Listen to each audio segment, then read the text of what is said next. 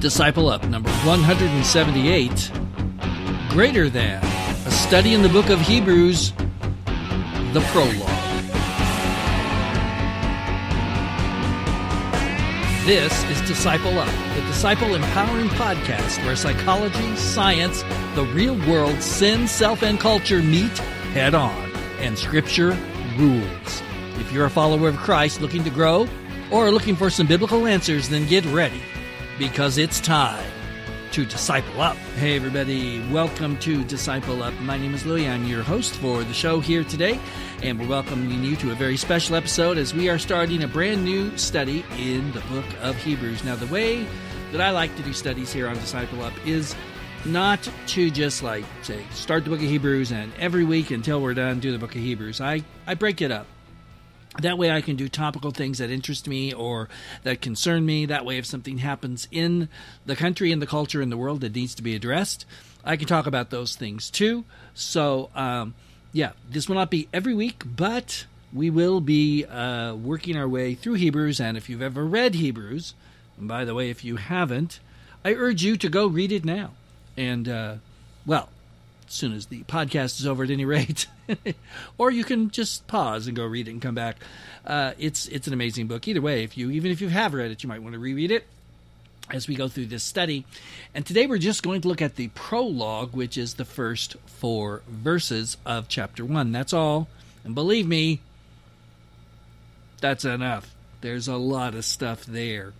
So, I do want to let you know, if you would like to get a hold of me, if you have any feedback on today's lesson, today's episode, I should say, I guess. If you have any ideas for future episodes, I'm always open to those.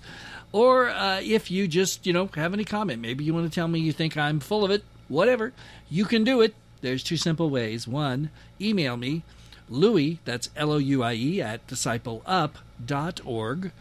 That is the home website for Disciple Up. Or you can, if you have Facebook, go to our Facebook page, and you can drop me a message there on our Facebook page. It is facebook.com/discipleup. So, real simple to get a hold of me. I always enjoy hearing from people.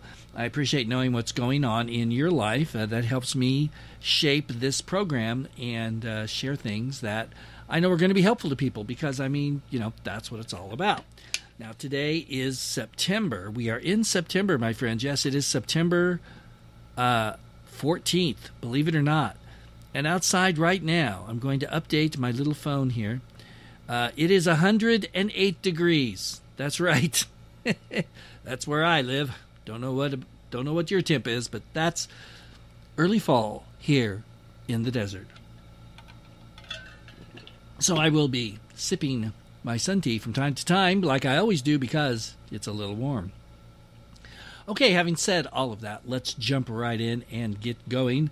No reason to put things off too long. So here's the prologue to the book of Hebrews, the first 4 verses, like I said, and all the verses I'll be sharing today are from the ESV, the English Standard Version of the Bible. Also, if you'd like to see these show notes, which are 4 pages long, 1,552 words, according to Word, you can do so at discipleup.org. So here we go. Long ago, at many times and in many ways, God spoke to our fathers by the prophets. But in these last days, He has spoken to us by His Son, whom He appointed the heir of all things, through whom He also created the world. He is the radiance of the glory of God and the exact imprint of His nature, and He upholds the universe by the word of His power. After making purification for sins, He sat down at the right hand of the Majesty on high, having become as much superior to angels as the name He has inherited is more excellent than theirs. Wow. There you go. Now, the reason I stumbled over that exact imprint, I'm used to the, let me just check the NIV. Yeah, the NIV says the exact representation of His being, and I think I'm still kind of used to that. I switched over from NIV to ESV quite a few years ago now, maybe 5 or 6, or 7, something like that. I use all different kinds of translations, as you'll notice on this podcast. But my base version, the one that I kind of go off of and refer back to, is the ESV. So, you King James only people, if you're listening, and you're probably not, but if you still are, you may hang me now. Okay. So let's get into this. And what we're going to do is, rather than me try to give cute little titles to different sections of this and all that, I'm simply going to take it a verse at a time and just break this down into the phrases that are used there and talk about them.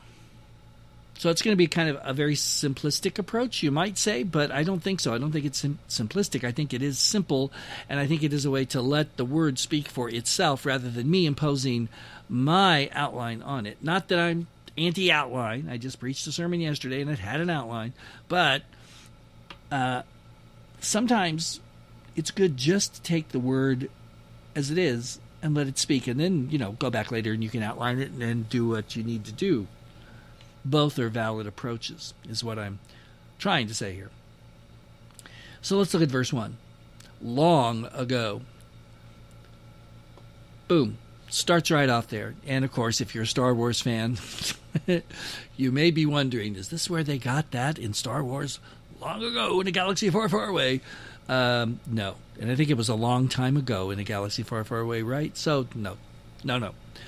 He's talking about something a lot more important here. He's trying to tell us something very simply, that God has been communicating with mankind for a long, long time. There's nothing new about God trying to communicate with his creatures.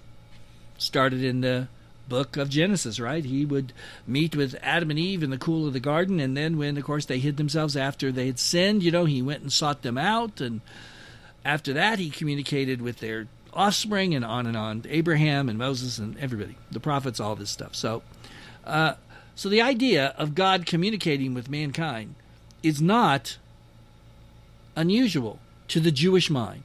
And remember, this letter, this book, whatever you want to call it, was written to Jewish Christians. So, to their minds. Now, it might be to yours or mine. I think if you walked outside today and asked people, do you think it's unusual for God to communicate to mankind, assuming there is one? I think most people would say, it seems strange. But to the Jews, it wasn't, because they had that long, long history. And so they knew. And so the writer of Hebrews begins, and as we talked about last week, no, I don't think it was the Apostle Paul, but anything's possible. Long ago, at many times. Now, it's interesting that God did not do this all at once. God scattered the prophets and other people that he spoke throughout Israel's history. They're scattered through the whole thing. There are times when God is more directly active in the history of Israel than others, that's for sure. But you'll notice that he did this speaking at many different times. It wasn't like, okay, I tried and you guys wouldn't listen, so I'm done with you. Nope. God comes back and comes back and comes back and comes back many different times. God does not give up, because God is love and his love is perfect. And so he wants to bring us into his fellowship again, into fellowship with him. He wants to forgive us. He wants to bless us. He wants to be good to us, but we reject that. And so he does what God always seems to do if you read the New Testament, and if you look at Jesus in particular, and if you look at the Old Testament as well. When people say no, he lets them say no. He does not force them. I was thinking about that when I wrote my script. Excuse me for the cough there. For Tales from the Scripts radio show I do every week on our local AM station. When the children of Israel said, we're not going into the promised land. Are you nuts? Those people are going to eat us alive. God gave them what they wanted. He didn't force them. He said, okay, you don't want to go? You don't have to go. So this generation, except for these 2 guys that are faithful, you're all going to die in the wilderness. I'm going to give you what you want. And boy, are you going to regret it. And they did. And the next generation, however imperfect they were, and they certainly were imperfect, they went, didn't they? So there you go. So at many times God has spoken, and in many ways. Now this is an interesting turn of phrase here. The NIV says in various ways. And if you look at different translations, Message Bible says different ways. The Living Bible does something interesting here. Long ago, God spoke in many different ways to our fathers, the prophets, in visions, and they have a bracket there, in visions, dreams, and even face-to-face. Okay, so they're really going to town. So you could say various ways or many ways, whatever. The idea is pretty clear here, and that is that God doesn't just speak one way. Here's what Vincent in Word Studies in the New Testament says. He says, this refers to the difference of the various revelations in contents and form, not the different ways in which God imparted his revelations to the prophets, but the different ways in which he spoke by the prophets to the fathers, in one way through Moses, in another through Elijah, in others through Isaiah, Ezekiel, etc. At the founding of the Old Testament kingdom of God, the character of the revelation was elementary. Later, it was of a character to appeal to a more matured spiritual sense, a deeper understanding, and a higher conception of the law. The revelation differed according to the faithfulness or unfaithfulness of the covenant people. And again, these quotes that I'm giving you come out of my Word Search Bible Study software, and they're available in the show notes at discipleup.org. Now, something very similar is said in the New Testament. In Ephesians chapter 3, verse 10, it says, so that through the church, the manifold, notice that word manifold, the manifold wisdom of God might now be made known to the rulers and authorities in the heavenly places. The manifold wisdom of God. Now, that's a very striking term. Again, according to Vincent, the adjective occurs only here, and it means variegated. It's applied to pictures, flowers, and garments. In the Septuagint, it's used, for example, of Joseph's coat.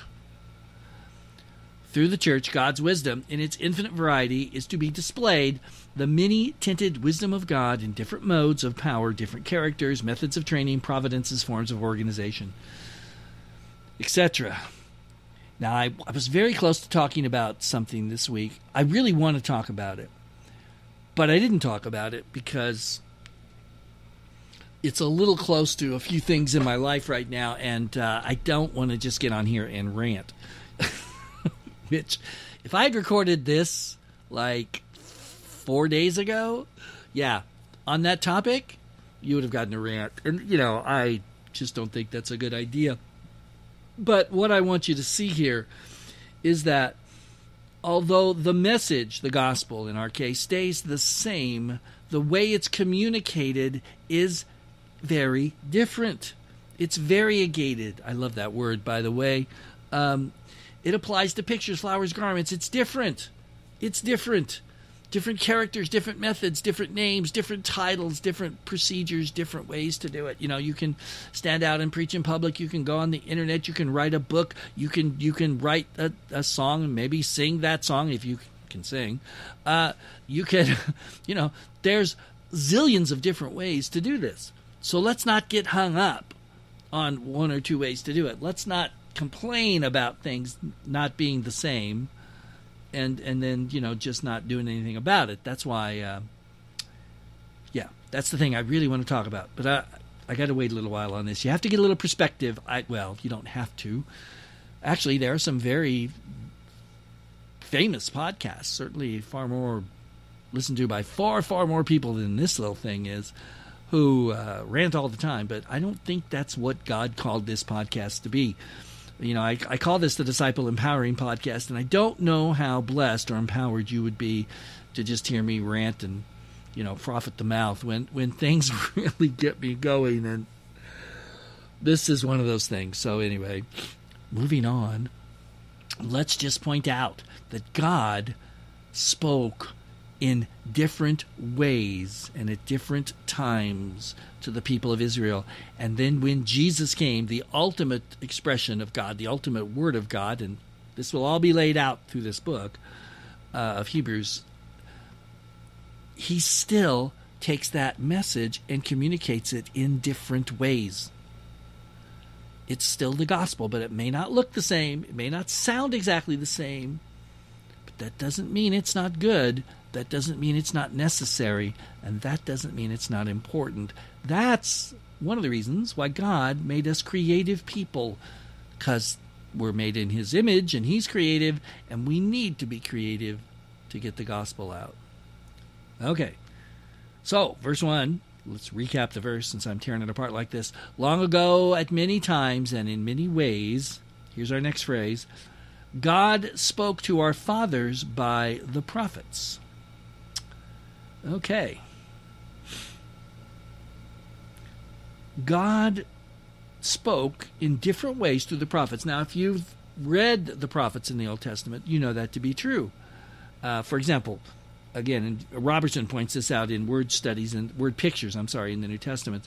God spoke by dream, by direct voice, by signs in different ways to different men, Abraham, Jacob, Moses, Elijah, Isaiah, etc. He also had them communicate to people differently. Now, usually they would speak, but sometimes they would speak, stories or parables. And in Ezekiel's case, for example, he would build things and lay on his side, and he actually acted it out.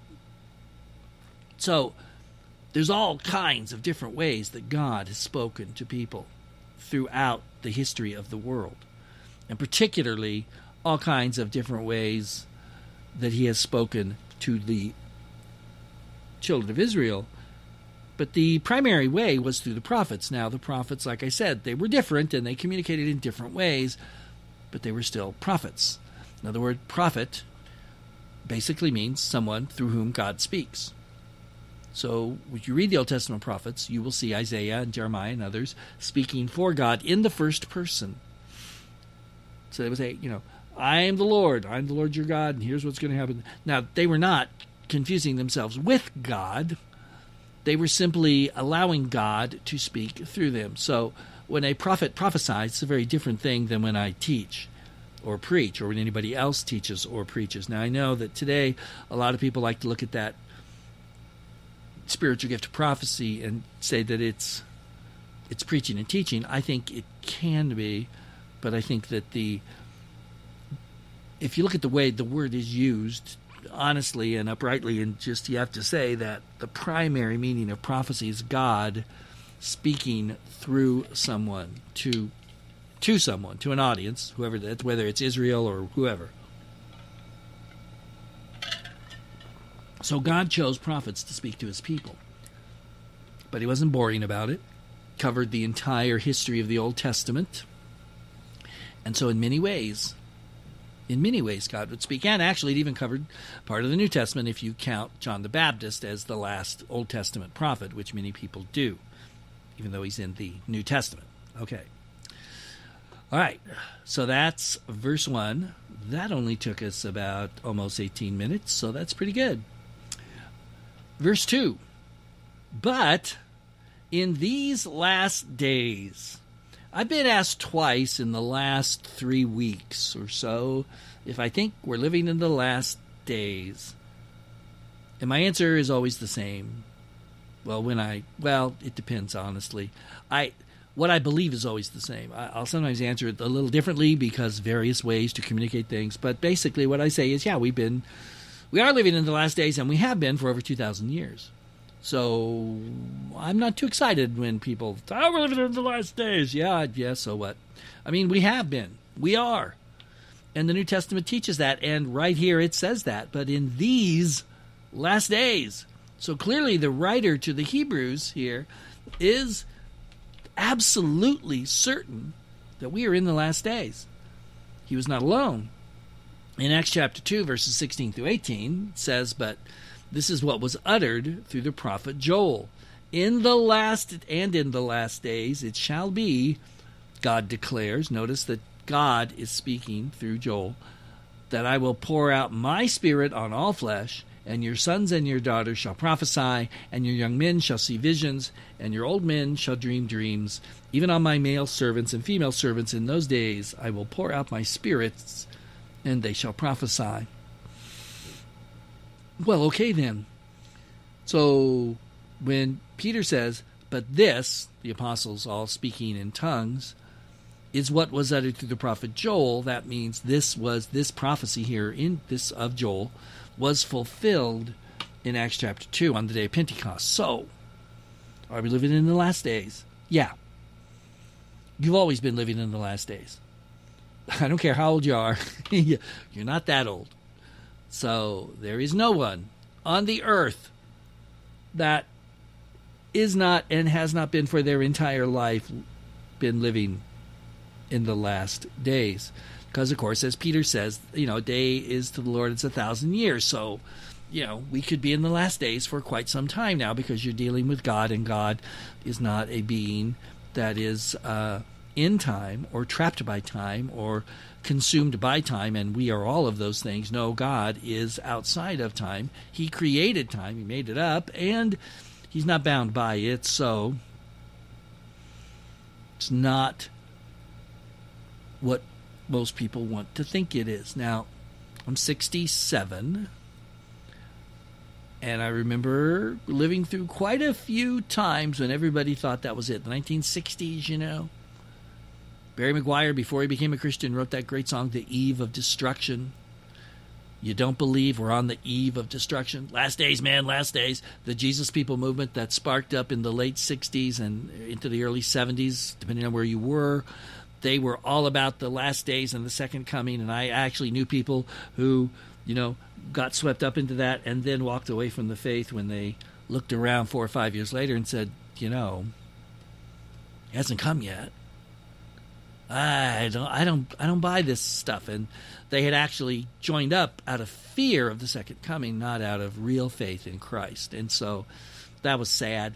And so you have all this stuff that happened. In the 80s, he was going to come. And then a couple of years ago, that guy had, people all selling everything and, because he was going to come. And people on a fairly regular basis predict the date of the second coming, and they're always wrong.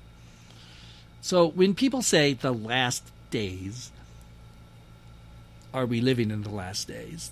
Yeah, we are, but that doesn't mean that I expect, the Great Tribulation to start next Thursday.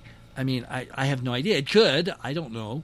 But what I do know is that we've always been in the last days throughout all pretty much of Western civilization, all the way back to the time of Christ. So, we just need to be not hung up on dates and times. We need to be hung up on, am I ready? Because that's the only question worth answering. Okay, so that's my little thought on that one. So if you're worried about these last days with the fires and the riots and the thing and the deal and the whatever, I say focus on Jesus and don't worry about it. If you're ready, then you're ready and you don't have to worry. And if you're not ready, well, then what difference does it make if he comes next Thursday or 10 years from now? You're still not going to be ready unless you get ready now. So get ready. In these last days, verse 2 says, he has spoken to us by his Son. Here we go now. Now we've sort of taken this look back over the history of mankind and God's work in the Old Testament, and now we come to Jesus, exalting Jesus. This whole book is about exalting Jesus and showing the superiority of Jesus and his covenant to the Old Covenant. Now, when it says has spoken there, that's the first aorist indicative of a Greek word, laleo. And so it means that he did speak in a full and final revelation. Okay, God has spoken now in his Son, that's it.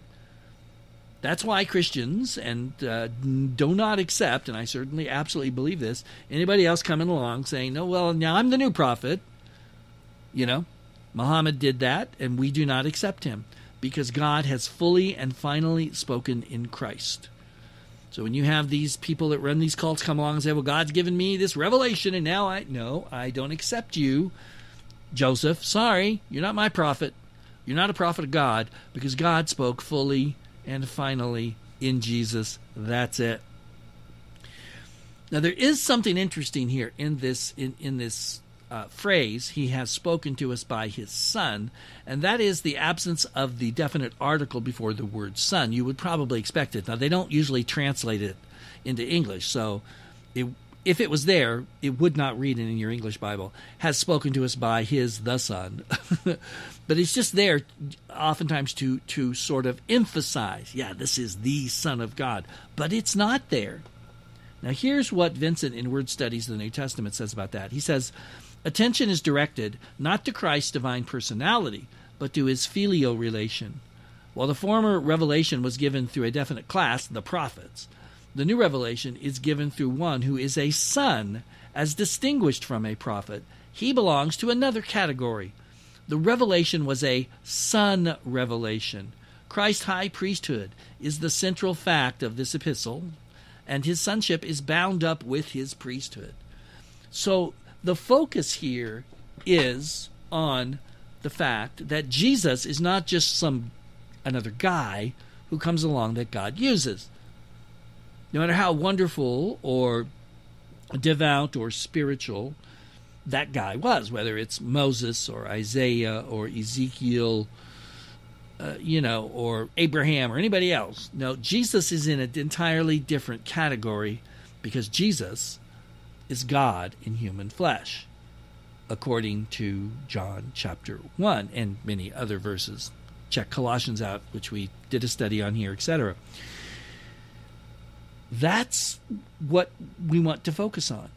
God did speak through the prophets, but now the final and full revelation of God is given to us in his Son, and by his Son, and through his Son. It's awesome. It's amazing. That is the greatness of Christ. So when you approach the New Covenant or the New Testament, you are approaching not only God speaking, but you're approaching God speaking not through just a person that he's chosen. You are approaching God speaking himself.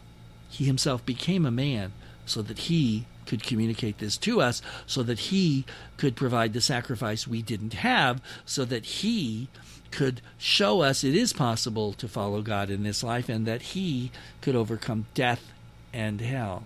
And that's what he did. That's amazing. Or if you want to be picky, death and Hades. Yes, I know the difference. You can send me a note if you'd like. Louie@discipleup.org. Okay, so that's it. Notice the contrast. Back then, he spoke in many different ways, many different kinds, through many different people. But now he has spoken to us in his Son. Wow, by his Son. Okay, so there's a definite, distinct, and even dramatic, I would say, contrast there that we want to pay attention to. Now, has spoken. Okay, then we looked at that. So now we want to look at the next phrase.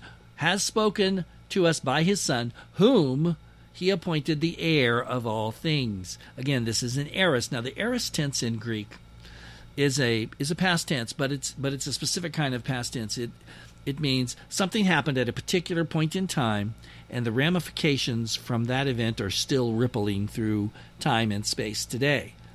So it's timeless aorist. It happened once. He appointed Jesus heir of all things once, and that's it, and then nobody else is going to be the heir of all things. Okay? There you go. So the idea of sonship easily passes into that of an heir, because obviously the firstborn son would normally be the heir. But look, Jesus talked about this even before his ascension into heaven.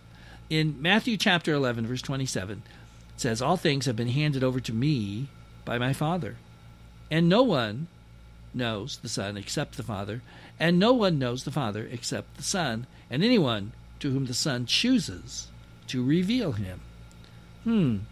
So this is in Matthew 11, and Jesus says here, all things have been handed over to me. Now, in Matthew chapter 28, of course, at the Great Commission, he repeats it when he says, all authority in heaven and on earth has been granted to me. So, all authority, he has it all. And he says the same thing here. So, he is the heir of all things. He was appointed it, boom, it will never be undone, and he is the heir. He is the one. Again, building up the greatness of Jesus. Do you see how the author of the Hebrews, in just a few words, is able to exalt Christ in a way that I don't know that I could do if you gave me 500 times those words. Yeah, it's amazing. He is the heir of all things. But we're not finished yet with the greatness of Jesus. Oh, no. No, we're not going to be finished till we finish the book. But look at the next phrase in Hebrews chapter 1, verse 2. Through whom he created the world. Well, holy smokes now. Not only is he heir of all things, not only is he God's son, not only is he the one who brings us this final revelation, but he's the one who made everything to start with. And again, this is taught throughout the New Testament. Probably the most famous passage, which I alluded to earlier, is John chapter 1, and I want to read the first 5 verses. In the beginning was the Word, and the Word was with God, and the Word was God. He was in the beginning with God. All things were made through him, and without him was not anything made that has been made. In him was life, and the life was the light of men. The light shines in the darkness, and the darkness has not overcome it. So there you go. Jesus is the Word. Jesus is God. All things were made through him, the Word. And without him was not anything made that has been made. So John here wants to make sure that we don't miss this, right? Because he basically tells us the same thing, one in a positive way and the other in a negative way. All things were made through him. Now you might think that would be sufficient, but John knows that this is a pretty big thing to say about someone who walked around on earth, who got hungry and thirsty and tired and was crucified. I mean, he was a man, but he wasn't just a man. He was also God in human flesh, and so he repeats it negatively, says, without him. And I like that little phrase, without, by the way, because what that shows me is that, of course, what John is alluding to here is the fact that the Trinity, Father, Son, Holy Spirit, were all involved in creation, and there are plenty of verses to back that up. Without him was not anything made that has been made. Okay, is that clear enough for you now? It should be clear enough for us. If we miss this one, boy, we're really just not paying attention, okay? There you go. So, again, Jesus now is exalted even higher. He didn't just create the earth or the world. He created the universe. And all those parts of the universe that we don't even know about or can't see, like the subatomic world and the, and the quantum world that we're discovering now and trying to figure out. All that stuff, he made it all. That's incredible. But we're not done yet exalting Jesus. Nope. You might think that would be enough, but no. Chapter 1, verse 3. He, Jesus, is the radiance of the glory of God and the exact imprint of his nature. Okay, the Greek word there for radiance means to emit brightness, and it's used only here in the New Testament. Philo used it in his writings. It's used in the Apocrypha once at least. It can mean either reflected brightness, Calvin and Thayer talk about that, or effulgence, that means the ray from an original light body, which is what the Greek fathers held to, that the light came out of Jesus. Other people say he's reflecting the Father's light into the world, like the moon reflects the sun. Both senses are true of Christ in his relationship to God, as Jesus shows in plain language in John chapter 12 and John 14, where he talks about, everything I say comes from God, everything I do, but then he calls himself the light of the world. The writer is using metaphors which had already been applied to wisdom and the word, or the logos. That's what Moffat said. The meaning suits the context better. The meaning effulgence, it's E-F-F-U-L-G-E-N-C-E. I should have looked up how to pronounce that properly, but that's my best shot at it. Suits the context better, though it gives the idea of eternal generation of the Son. The term the Father applied to God involving his son. So there you go. It's basically what he's saying is that the radiance of God's glory, that is Jesus. He is the radiance of God's glory. If you want to see God's glory, and a lot of people, see the glory of God, well, then you look at Jesus. Now, the next part of that phrase, the imprint of his nature, is an interesting word, and it comes from an old Greek word, karso, which means to cut, scratch, or mark. It first was the agent or tool that did the marking, and then the mark or the impression was made. The exact reproduction, a meaning clearly expressed by this Greek word. So this is the idea of like if you scratch something, that scratch is the exact representation of, say, the point of the nail or whatever it is that you're using to scratch it. Now, the word hypostasis also appears here for being or essence of God, and it's actually, interestingly enough, a philosophical rather than religious term. If you've studied early church history and if you've studied the creeds, the formation of the creeds, you know that they fought over that word like forever and a day, and I'm not really going to get into that because I haven't really studied it in a long time, and I don't really care, to be quite honest with you. They could argue about it all day long. I'm just looking at what it says in Scripture, and that's all I need. So, okay. But this is Jesus. He created the universe. He is the radiance of God's glory, and he is the exact, I actually like the word. For me, it seems to make more sense to say exact representation of his nature, imprint, whatever you choose to use there. But so that's it. He is the exact imprint of God. So when people met Jesus and came to know Jesus, when he walked on the earth, they knew God, which is exactly what Jesus said. You know, when he was asked, couldn't you just show us God? That'll be enough for us. And Jesus said, really? Well, okay, he didn't say really, but he did say, have you been with me so long and you don't know? If you've seen me, you've seen the Father. There you go. Now, this next phrase is really interesting. Like, they're all really interesting, but I learned some stuff here looking at this today. It says, he is the radiance of the glory of God, the exact imprint of his nature, and, as if that's not enough, he upholds the universe by the word of his power. Whoa. He upholds the universe. Now, some Bibles, older versions, translated that maintain or maintaining. Here's, again, what Word Studies in the New Testament says about this. Upholding conveys too much the idea of the passive support of a burden. Westcott, who's a great Greek scholar, quoted someone, I don't know where the quote comes from, says, the sun is not an atlas sustaining the dead weight of the world, unquote. Neither is the sense of ruling or guiding, as Philo wanted to translate it, who describes the divine word as the steersman or pilot of all. What the Greek word here says, according to Vincent or Robertson, is that it implies sustaining, but also movement. Now this I'd never really looked at before, so I found it very interesting. It deals with a burden not as a dead weight, but as in continual movement. As Weiss puts it, with the all in all, its changes and transformations throughout the eons, unquote.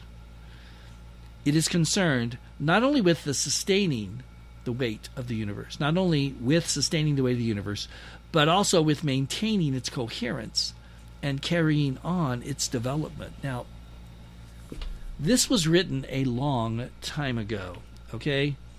Like, you're talking late 1800s. And that is a phenomenal statement given how science has developed to this point, because we know the universe is moving, right? The galaxies are moving away from each other. There's movement in every single thing, and your body is constantly, even if you're not moving, if you're a couch potato, it doesn't matter. Your body's moving, your heart's pounding, your blood's spinning, your cells are dying, new cells are being reproduced, things are happening. There's constant movement in everything in the universe. It's not static. It appears static on the surface, but when you get down on the atomic and subatomic level, and especially when you get into the quantum level, it's like craziness. There's constant movement everywhere all the time. Jesus is the one who sustains or upholds all of that. And he does it by the word of his power. How interesting. He speaks and things happen. How did God create the universe? He spoke. He said, let there be light, and there was light. It's kind of interesting because some people have written these things. And preachers used to read these things, and I hated them so bad. Where he talked about God in the Garden of Eden bent down, and he took the dirt or the mud or the clay or whatever, and he shaped it, and blah, blah, blah. No, he did not. He spoke and things happened because he is the almighty, immortal, all-knowing, all-seeing, all-everything, present everywhere being. He doesn't have to get down there and like carve a figure out of the dirt and say, okay, now I'm going to make you alive. No, he just speaks and it happens. Jesus, through his word, speaks. And the universe is sustained and it's carried on to its proper place throughout the ages. Because the universe will come to an end. Just leaving aside scripture revelation for a moment, science tells us that. Now, scientists will argue about what kind of an end, and that's fine. You know, some think it will just, eventually we're going to lose heat and energy, and the universe will just simply wind down and die out. Other people think it's going to sort of reach a point, and then it will contract, and then you'll have another big bang, and blah, blah, blah. But the point is that scientists today know the universe is not going to last forever. You know, trillions of years maybe, but not forever. So now you plug the Bible into that and you see that Jesus is sustaining and guiding and moving the physical universe as well as the spiritual universe towards its proper end. Now think back about the question, are we in the last days? Yes, and God is guiding us towards the end. Wherever that end will be, whenever it shall happen, I couldn't tell you, and neither can anybody else, but that it's being guided by our Lord and Savior Jesus, that's something I don't think a lot of people think about. That's a good phrase. If you want something to meditate on, any of these phrases that I've looked at today so far will do, but I would suggest thinking about that one. Okay, but we're not done yet. He goes on, because we're not even to verse 4 yet, people. After making purification for sins, he sat down at the right hand of the Majesty on high. Now, okay, this one sounds more familiar. The way this is written, according to word studies in the New Testament, it indicates that the work of purification was done by Christ personally. It was not something which he caused to be done by some other agent. He made purification for sins himself. How? By allowing himself to be condemned.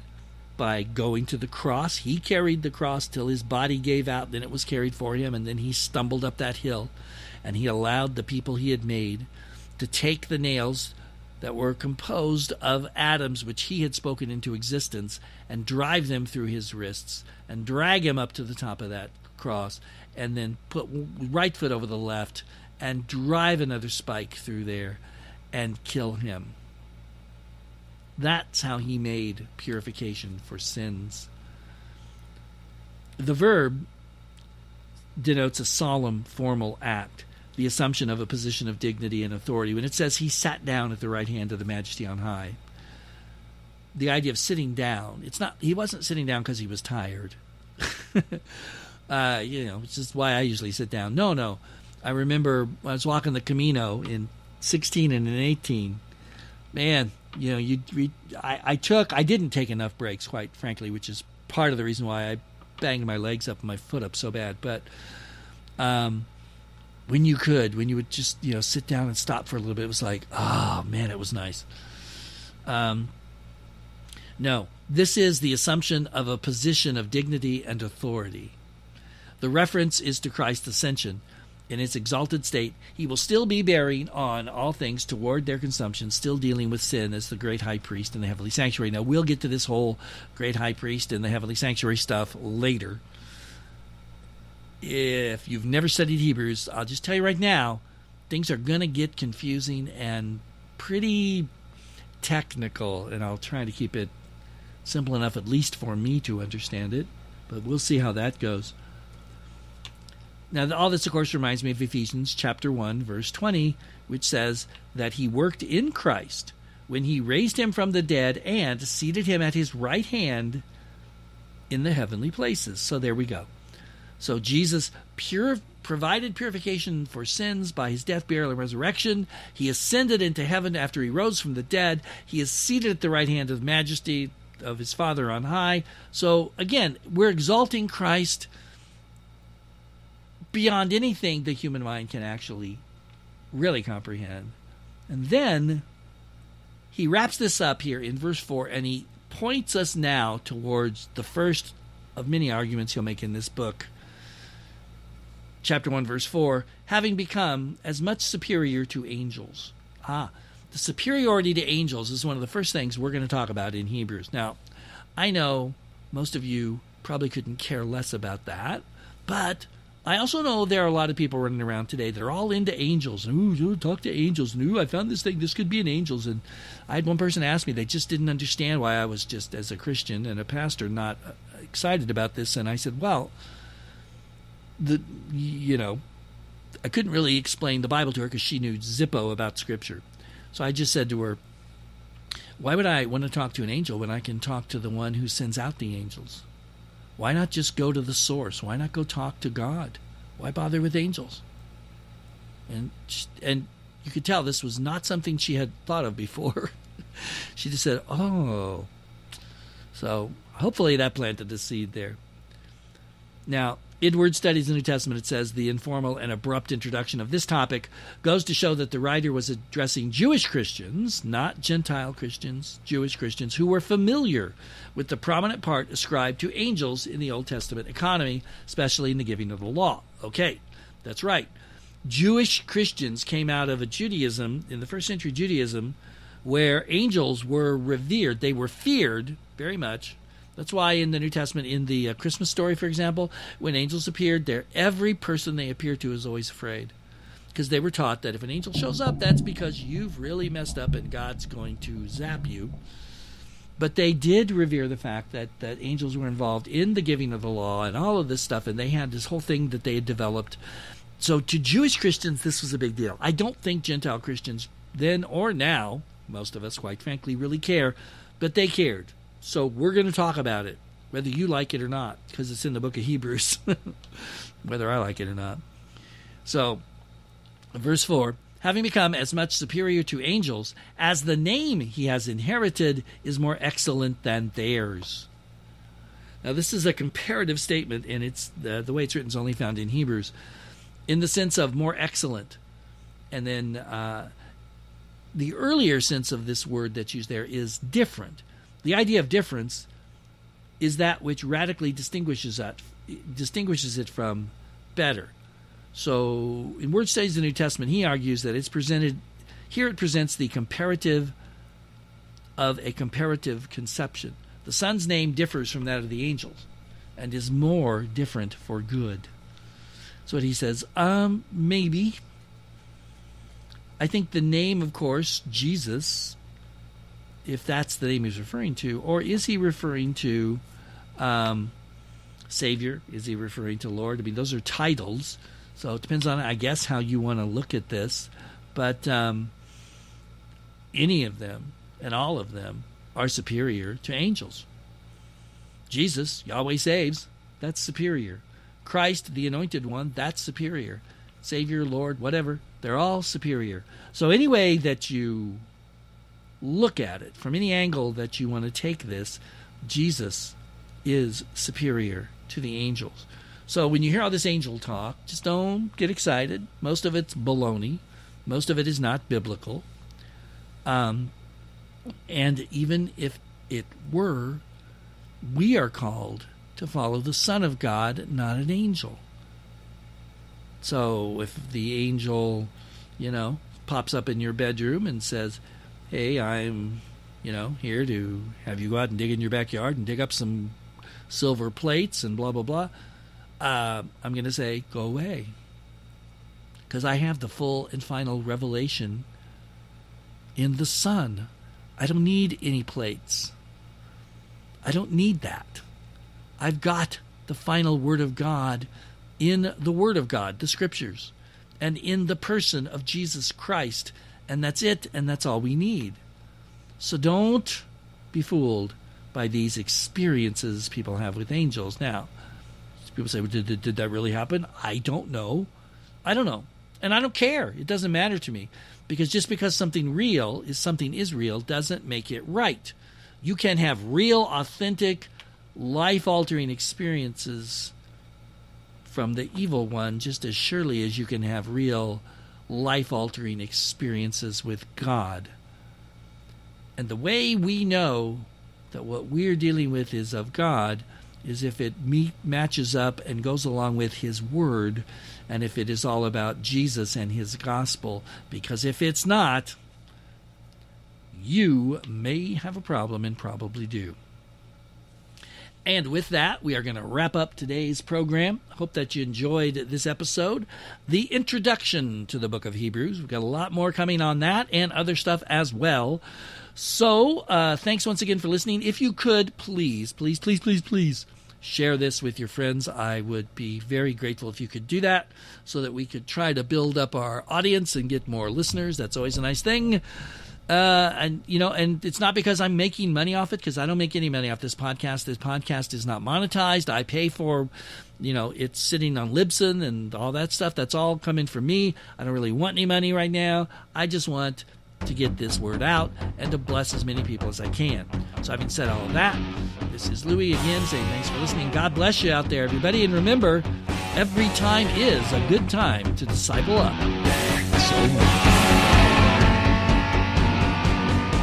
Disciple Up, the Empowering Disciples podcast, is written, produced, directed, in as much as there's any direction of this thing at all, edited every once in a while, and paid for by Louie. It's his personal ministry, and it's not connected to Christ Church on the River. CCR does not sponsor, pay for, or necessarily approve the content found therein.